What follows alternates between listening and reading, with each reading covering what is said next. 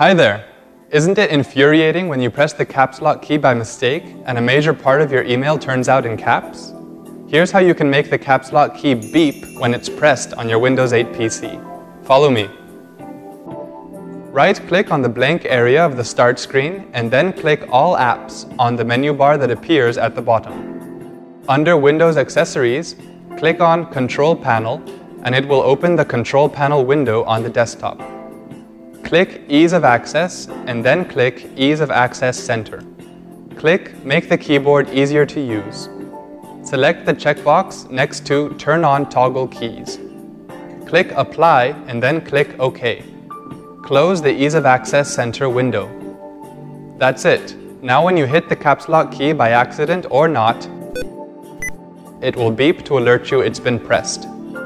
Wasn't that simple?